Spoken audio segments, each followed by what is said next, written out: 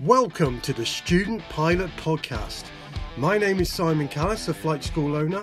Each week, myself and my guests will be talking all things flight training and beyond to help inspire, motivate and support you on your journey to becoming a private or commercial pilot. Talk about choosing a flying school. Now, there are varying degrees of flying schools out there, from your friendly flying clubs, which tend to, depending on how much training they do, a lot of them are more geared up to serve members who already have licenses as a club. And on the opposite end of the spectrum, you have your commercial-based flying schools that offer PPL as well, which, from my experience anyway, some of them tend to be a bit more sort of clinical, and perhaps you don't feel quite as included. So the ideal scenario is somewhere in the middle, a flying school that has the friendliness of a flying club but the professional structure of a flying school. So my advice is visit several schools, speak to them and see how you feel, how welcome you made to feel. Were you able to ask lots of questions? Were they able to give you time? Because ultimately learning to fly is hugely expensive, and you want to get a feel for the people you're dealing with, the people you're giving your money to, and make sure it's right for you. I've been into lots of different flying schools, and I've had, ones where I felt like they weren't taking training seriously, and I felt there's other ones that I've been into that on the opposite end of the scale, it was just too clinical. It was just you walked in there and you just felt like a number. You didn't feel included in anything. So I think the feel of the place is really, really important, because you want to feel at ease. You want to feel that you can ask as many questions as you like, and you can just pop in and have a chat. Now, the key to it is finding that place that makes you feel like that, but has a professional structure behind it in order that you get the best quality of training. You don't want to go to a place whereby they've got all part-time instructors, so every time you turn up you're getting a different instructor, different aeroplanes, and it's not treated very seriously. You need to go somewhere that they actually have a structured training plan for you, and an environment conducive to training. So go and visit these places, look at their reviews from their students, see if you can actually speak to some of their students while you're there. And you might not even have to ask. You might just get chatting to somebody in reception. What do you do? I'm a student. I'm partway through my PPL. What do you think of the place? What are the instructors like? That's the key to it, is get talking to people. Get some recommendations if you can. And check out their reviews. If they look like they've hardly got any reviews, that's not necessarily a bad thing. But if they've got, loads of bad reviews, then you need to listen to that and think, okay, why is that? And usually if you read the reviews, there'll be a reoccurring theme. Perhaps they're always cancelling people's lessons for no apparent reason. Whatever it is, there'll be a recurring theme. So look at the reviews and see, in the main, are they good? You're always going to have one bad review on a great company. That's just people. But there needs to be a general trend that all the reviews are good, and when you go there, you're made to feel welcome. You can ask questions, and perhaps when you're speaking to the other members, they're saying good things, making you feel like it's a place you want to be. I'm a big believer that when you're spending this kind of money on something, that you should get lots of advice before you do it. So this is part of the reason why I'm doing this now, to help you. But when you go to your flying school, they should want to give you this advice. If they're just interested in getting you a trial lesson, and as soon as you come off the plane and they're saying, right, let's sign you up to a course, that's not what you want. People who come into our flying school, they come off a trial lesson and they say, look, I want to sign up, and I refuse them flat. Not because I don't want their business, but because it's quite easy, while somebody's excited off the back of a trial flight, to sell them something, and that's not what it's about. You want them to sign up to something knowing full well they've got all of the information.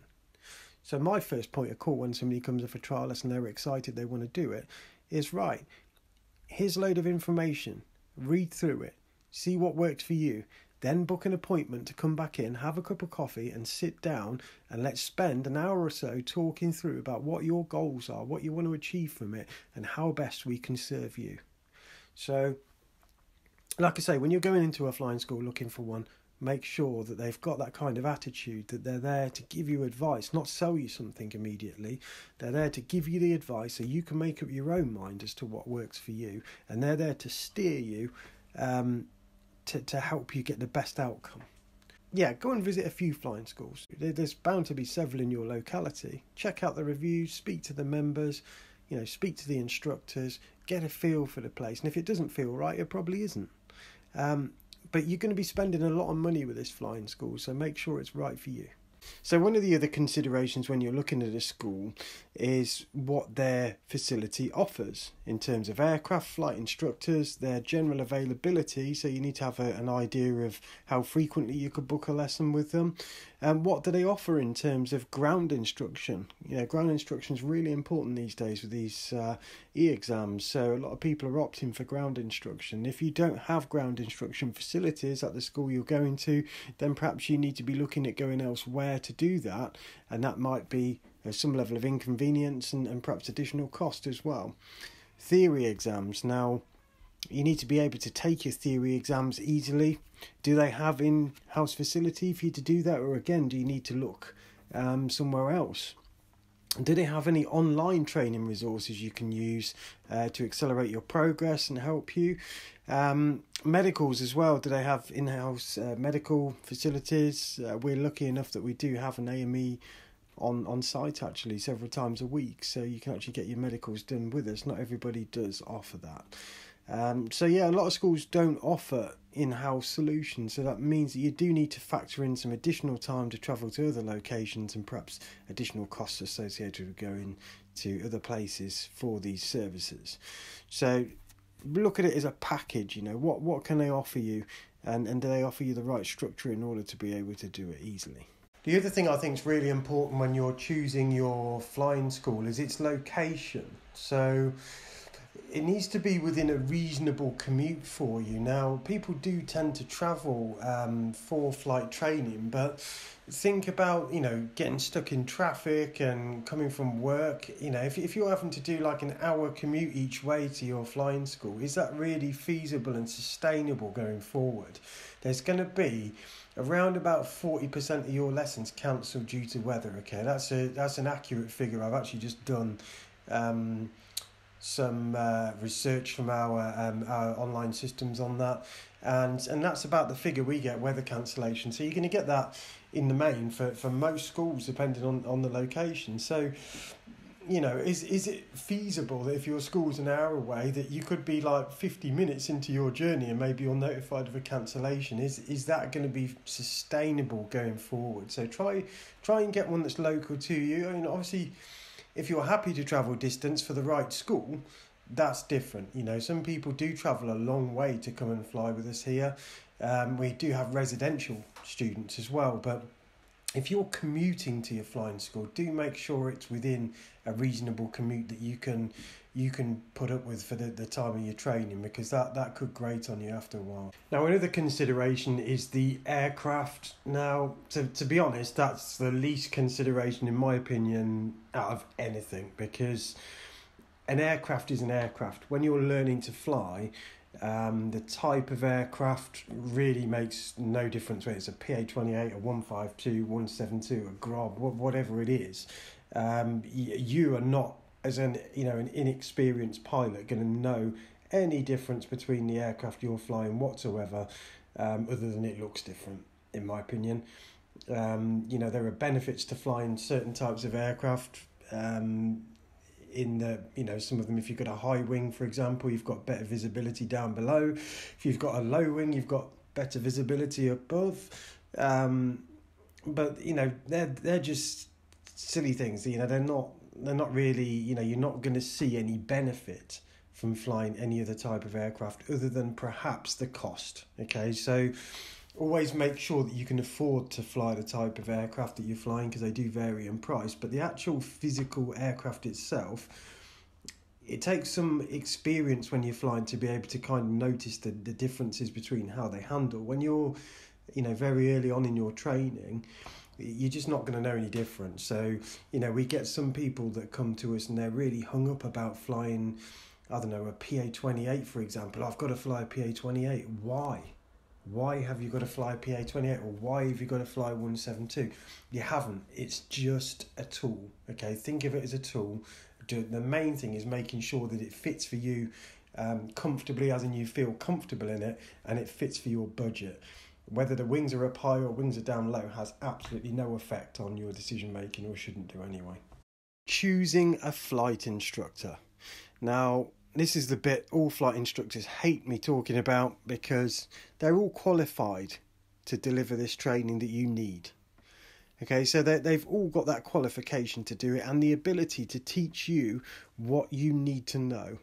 Now, one thing I would stress about this, from flying with, I think 9 flying instructors I've flown with over the years, they're all individuals. Now, although they're all qualified to deliver this material to you, obviously they all have their own personality, and that can be a problem in the cockpit. Okay, if you're flying with somebody who perhaps you just feel a little bit uncomfortable with, just because the way they come across, the way they speak with you, it can put you on edge. And actually it can become a problem whereby it makes the flight less enjoyable for you, and perhaps even to the point whereby that you're starting to not absorb what they're trying to teach you because of the way it's being conducted. Now, in the main, that's, you know, not something that happens too often, but, you know, individuals are individuals. You know, you can't get on with everybody.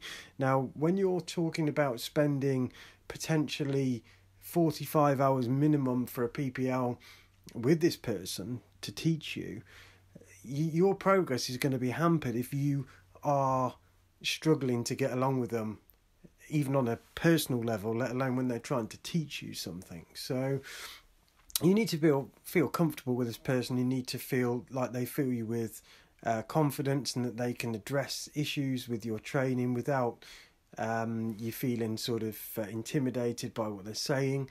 So yeah, I think it's really important that you get on with this person to some extent. Now, it doesn't have to be, you don't have to be best friends with this person, obviously. It just means that you have to feel comfortable with them, and you have to feel that you can absorb what they're trying to teach you and learn from it, and feel that you can ask them any questions that you might need to do without feeling that you're asking a silly question. Now, like I say, I've flown with at least 9 flying instructors over the years, and some of those people, I was glad that it was only a few lessons that I had to fly with them whilst my instructor was on holiday or whatever it was, you know, or perhaps they were just doing a checkout for currency for me, but I was glad that I only had to fly with them the 1 or 2 times I had to, just because I didn't get on with that person, and it made the flight less enjoyable for me. Another thing you need to think about when choosing a flight instructor as well is, how available are they? Because some flight instructors may well be employed by the flying school that you work for, but some of them are part-time. Some of them have jet pilot jobs, you know, some of them are employed doing other things. So how available are they? Because I've known instructors that are perhaps only fly once or twice, you know, one or 2 days a week. Now, if you're trying to get your license done quickly, that's not going to be good for you. So there needs to be a balance there as well. You know, depending on what you're trying to achieve, then you need to be thinking about, how frequently can I fly with this person? And, you know, you need to look at that, because I do believe that you will make better progress if you work with a flying instructor that you get on with for a start, and also you try and fly with them as often as possible.